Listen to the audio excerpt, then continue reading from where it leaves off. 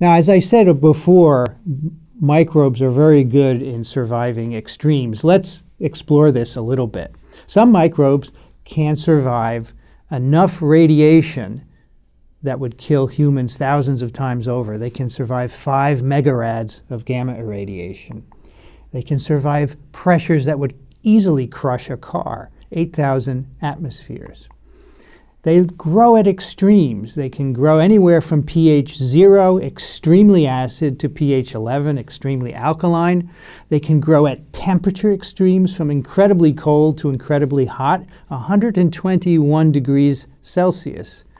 They can grow at high pressures, and they can grow in high salts. Many bacteria and archaea grow in lakes that are very, very salty.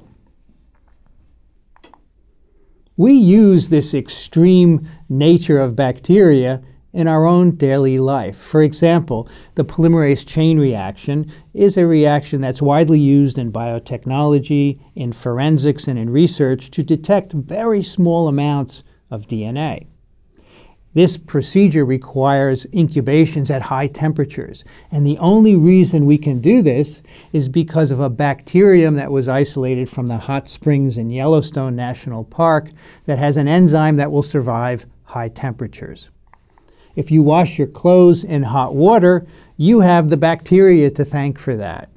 Laundry detergents have within them an enzyme called a hydrolase that's isolated from a thermophilic bacteria. And these are just 2 examples of the many ways that we take advantage of the extremophiles out there in the microbe world.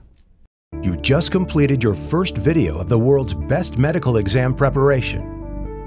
Lecturio brings the knowledge of worldwide leading medical experts and teaching award winners to your PC, tablet, or smartphone. Prepare yourself and check your progress with thousands of quiz questions, customized to USMLE standards. And the very best, you can get in touch with our medical experts personally. Visit Lecturio.com now and continue with the most inspiring medical education around the globe, anytime, anywhere.